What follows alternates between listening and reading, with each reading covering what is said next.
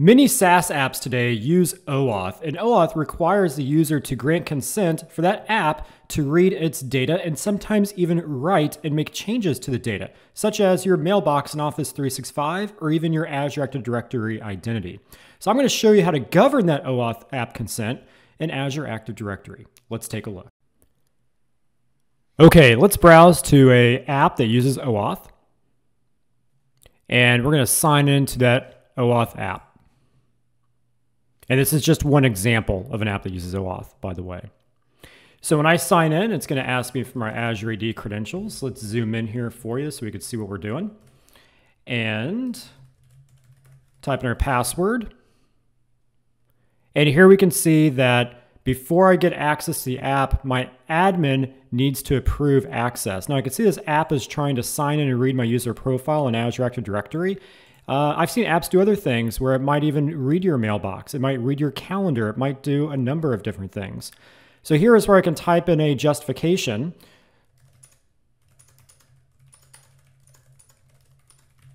And when I click on request approval, a notification will be sent to the admin letting them know that I need access to this app. Okay. So now let's go and close this window out. And let's go to the admin's mailbox, and in just a moment, the admin will get an email letting them know that an approval is required. And here we can see the email that came in. Please review this consent request for Pi, which is the name of the app. And I can see who requested it. I can see the justification and when it expires.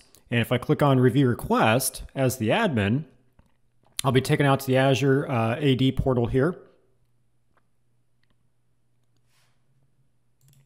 I'll see the app, I can click on the app, and then I can see details about the request down here. I can even see who requested it, and then click on the help menu, tells me what these three buttons up here do.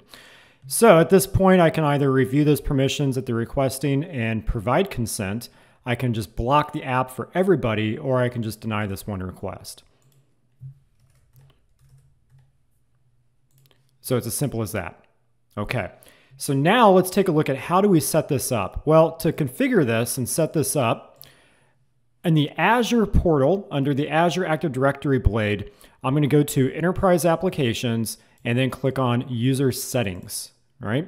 And under User Settings, this is where I can scroll down and choose Admin Consent Requests, and I can tell it users can request admin consent to apps they're unable to consent to. Boom, right here. Click that to yes. Choose my admins. In this case, it's Megan. And they will receive an email notification. They'll even receive expiration reminders. And the consent request expires after 30 days. It's that easy. And when I click save, we're off to the races and ready to go. So in my environment, I do not allow users to consent to apps at all. The admin must consent to it, and they need to provide a justification, ask for approval in order for that to happen. Now, if I come in here to my enterprise applications, I go to all applications, and I scroll down to that app that I was showing you, this is where I can then see those permissions that have been granted for that app for those specific users. And I'll talk more about this in another video. Okay, folks, that's a little bit about how to govern access to these apps, specifically the consent portion of these apps. Hope you found some value in it. If you have any questions, let me know in the comments below, and we will see you in the next video. Take care.